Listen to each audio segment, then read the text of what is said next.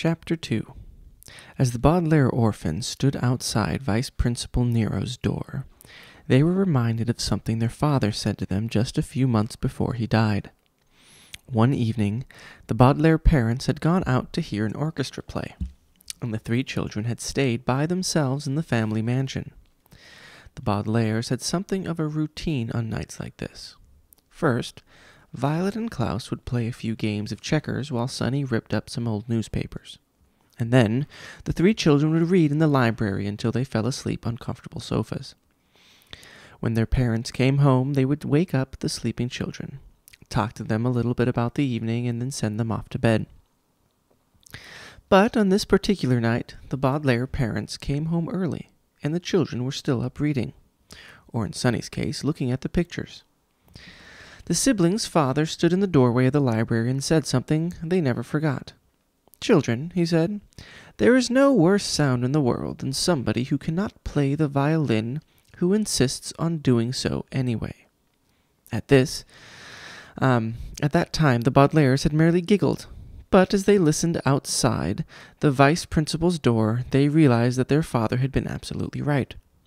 When they first approached the heavy wooden door, it sounded like a small animal was having a temper tantrum. But as they listened more closely, the children realized it was somebody who could not play the violin who was insisting on doing so anyway. The sounds shrieked and hissed and scratched and moaned and made other horrible sounds that are really impossible to describe. And finally, Violet could take it no longer and knocked on the door. She had to knock very hard, and at length, in order to be heard over the atrocious violin recital going on inside. But at last the wooden door opened with a creak, and there stood a tall man with a violin under his chin and an angry glare in his eyes. "Who dares interrupt a genius when he is rehearsing?" he asked, in a voice so loud and booming that it was enough to make anyone shy all over again. "The Baudelaires," Klaus said quietly, looking at the floor. "Mr. Poe said to come right to Vice Principal Nero's office." "Mr. Poe said to come right to Vice Principal Nero's office?" the man mimicked in a high, shrieky voice. "Well, come in, I don't have all afternoon." The children stepped into the office and got a better look at the man who had mocked them. He was dressed in a rumpled brown suit that had something sticking on the jacket, and he was wearing a tie decorated with pictures of snails. His nose was very small and very red, as if somebody had stuck a cherry tomato in the middle of his splotchy face. He was almost completely bald, but he had 4 tufts of hair, which he had tied into little pigtails with some old rubber bands. The Baudelaires had never seen anybody who looked like him before, and they weren't particularly interested in looking at him. But his office was so small and bare that it was difficult to look at anything else. There was a small metal desk with a small metal chair behind it and a small metal lamp to one side. The office had one window, decorated with curtains that matched the man's tie. The only other object in the room was a shiny computer, which sat in the corner of the room like a toad. The computer had a blank gray screen and several buttons as red as the pigtailed man's nose. "Ladies and gentlemen," the man announced in a loud voice, "Vice Principal Nero." There was a pause, and the 3 children looked all around the tiny room, wondering where Nero had been hiding all this time. Then they looked back at the man with the pigtails, who was holding both hands up in the air, his violin and bow almost touching the ceiling. And they realized that the man he had just introduced so grandly was himself. Nero paused for a moment and looked down at the Baudelaires. "It is traditional," he said sternly, "to applaud when a genius has been introduced. Just because something is traditional is no reason to do it, of course. Piracy, for example, is a tradition that has been carried on for hundreds of years. But that doesn't mean we should all attack ships and steal their gold, now does it?"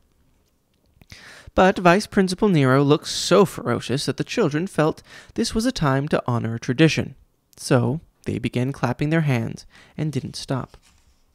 Can you clap? That's a very weak clap there, but I'll take it. They clapped until Nero took several bows and sat down in his chair. Thank you very much, and welcome to Prufrock Preparatory School. Blah, blah, blah, blah, blah, blah. He said, using the word blah to mean that he was too bored to finish his sentence properly. I'm certainly doing Mr. Poe a favor in taking the 3 orphans at such short notice. He assured me that you won't cause any trouble, but I did a little research of my own. You've been sent to legal guardian after legal guardian, and adversity has always followed. Adversity means trouble, by the way. In our case, Klaus said, not pointing out that he already knew what the word adversity meant. Adversity means Count Olaf. He was the cause of all the trouble with all our guardians. He was the cause of all the trouble with our guardians.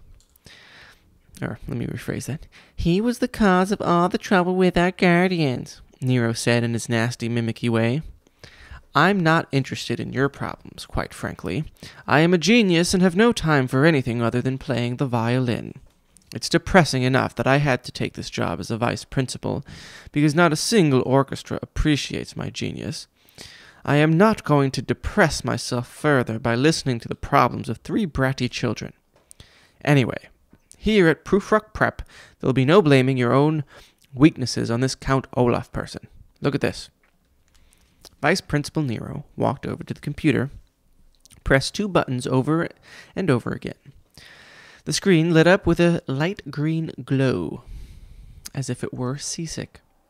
This is an advanced computer, Nero said. Mr. Poe gave me all the necessary information about the man you call Count Olaf, and I programmed it into the computer. See? Nero pressed another button, and a small picture of Count Olaf appeared on the computer screen. Now that the advanced computer knows about him, you don't have to worry. But how can a computer keep Count Olaf away? Klaus asked. He could still show up and cause trouble, no matter what appears on a computer screen. I shouldn't have bothered trying to explain this to you, Vice Principal Nero said. There's no way uneducated people like yourself can understand a genius like me. Well, Prufrock Prep will take care of that. You'll get an education here, if we have to break both your arms to do it. Speaking of which, I'd better show you around. Come here to the window. The Baudelaire orphans walked to the window and looked down at the brown lawn. From the 9th floor, all the children running around looked like tiny ants, and the sidewalk looked like a ribbon somebody had thrown away. Nero stood behind the siblings and pointed at things with his violin. Now this building you're in is the administrative building. It is completely off limits to students. Today is your first day, so I'll forgive you. But if I see you here again, you will not be allowed to use silverware at any of your meals. The gray building over there contains the classrooms. Violet, you will be studying with Mr. Remora in room 1. And Klaus, you will be studying with Miss Bass in room 2. Can you remember that? Room 1 and room 2? If you don't think you can remember, I have a felt tip marker, and I will write room 1 and room 2 on your hands in permanent ink. We can remember, Violet said quickly. But which classroom is Sunny's? Vice Principal Nero drew himself up to his full height, which in his case was 5 feet 10 inches. Prufrock Preparatory School is a serious academy, not a nursing school. I told Mr. Poe that we would have room for the baby here, but we do not have a classroom for her. Sunny will be employed as my secretary. Alright? Sunny asked incredulously. Incredulously is a word which here means not being able to believe it. And a reg is a word which here means, what? I can't believe it. But Sunny's a baby, Klaus said. I have a bad feeling that one of those people who are going to be the teachers are disguised as... You have a bad feeling one of the teachers is going to be one of Count Olaf's assistants? Yeah, we'll see. We haven't met them yet, but you might be right. They always get disguises. They do always get disguises, you are right. But Sunny's a baby, Klaus said. Babies aren't supposed to have jobs. Babies aren't supposed to have jobs, Nero said, mimicking him again. And then he continued. Well, babies aren't supposed to be at boarding school either, Nero pointed out. Nobody can teach a baby anything, so she'll work for me. All she has to do is answer the phone and take care of the paperwork. It's not very difficult, and it's an honor to work for a genius, of course. Now, if either of you are late for class, or Sonny is late for work, your hands will be tied behind your back during meals. You'll have to lean down and eat your food like a dog. Of course, Sonny will always have her silverware taken away because she will work in the administrative building where she's not allowed. Well, that's not fair, Violet cried. That's not fair, the vice principal squealed back at her. The stone building over there contains the cafeteria. You should be punished by Count Olaf because The kids should be punished by Count Olaf? no, The principal should be? yes, because he's not listening to them. Well, he's the principal. I think he doesn't think he needs to, because he's a genius. The stone building over there contains the cafeteria. The stone building over there I just read that. The stone building over there contains the cafeteria. Meals are served promptly at breakfast time, lunchtime, and dinner time. If you are late, we take away your cups and glasses, and your beverages will be served to you in large puddles. That rectangular building over there, with the rounded top, is the auditorium. Every night I give a violin recital for 6 hours, and attendance is mandatory. The word mandatory means that if you don't show up, you have to buy me a large bag of candy and watch me eat it. The lawn serves as our sports facility. Our regular gym teacher, Miss Tench, accidentally fell out of a third-story window a few days ago, but we have a replacement, who should arrive shortly. In the meantime, I've instructed the children just to run around as fast as they can during gym time. I think that just about covers everything. Are there any questions? Could anything be worse than this? Was the question Sonny had. But she was too well-mannered to ask this. Are you kidding about all these incredibly cruel punishments and rules? Was the question Klaus thought of. But he already knew the answer was no. Only Violet thought of a question that seemed useful to ask. I have a question, Vice Principal Nero, she said. Where do we live? Nero's response was so predictable that the Baudelaire orphans could have said it along with their miserable administrator. Where do we live? He said in his high, mocking tone. But when he was done making fun of the children, he decided to answer it. We have a magnificent dormitory here at Prufrock Prep, he said. You can't miss it. It's the gray building entirely made of stone and shaped like a big toe. Inside is a huge living room with a brick fireplace, a game room, and a large lending library. Every student has his or her own room with a bowl of fresh fruit placed there every Wednesday. Does that sound nice? Well, yes, it does, Klaus admitted. Keep! Sonny shrieked, which meant something along the lines of, I like fruit.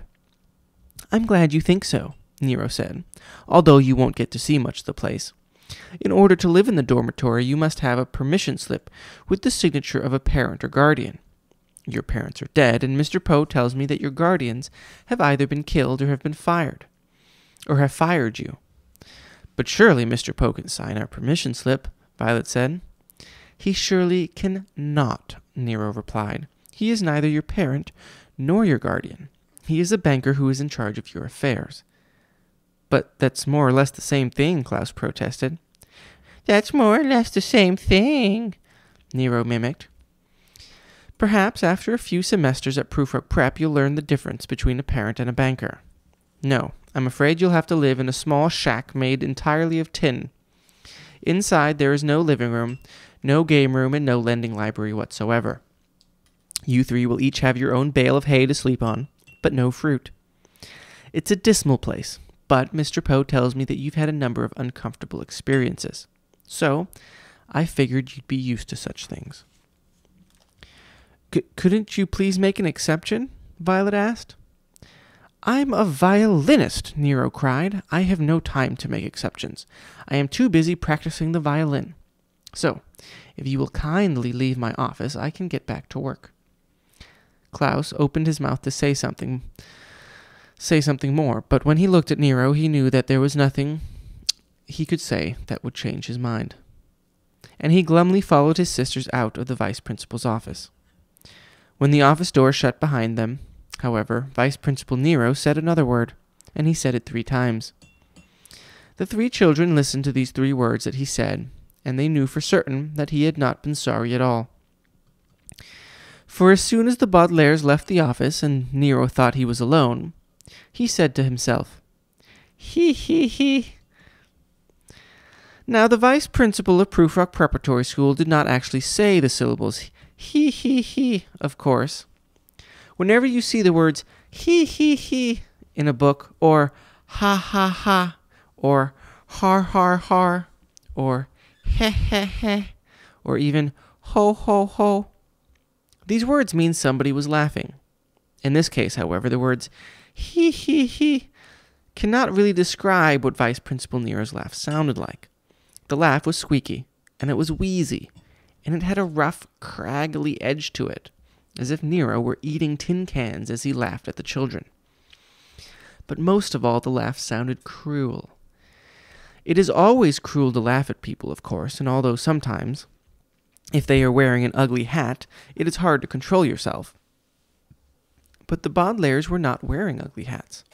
They were young children receiving bad news.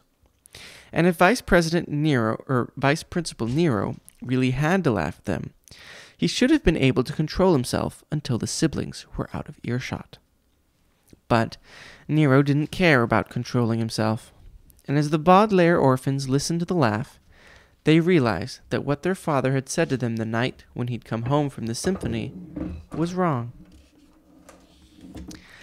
There was a worse sound in the world than somebody who cannot play the violin, insisting on doing so anyways. The sound of an administrator laughing a squeaky, wheezy, rough, crackly, cruel laugh at children who have to live in a shack was much, much worse. So as I hide out here in this mountain cabin and write the words, he, and you, wherever you are hiding out, read the words, he, you should know that he stands for the worst sound the Baudelaires had ever heard.